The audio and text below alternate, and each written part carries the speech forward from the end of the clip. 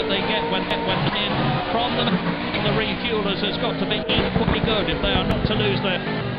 Martin Brundle is just exited the Lesmo bench up to the Ascari bench.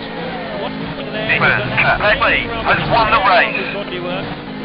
Roberto Moreno has finished fifth. I suspect he'll find that as when he gets back to the pits, that his car is going to be that destroyed from flailing tyres, that left, that he will have to retire. Great shame for Martin Brundle.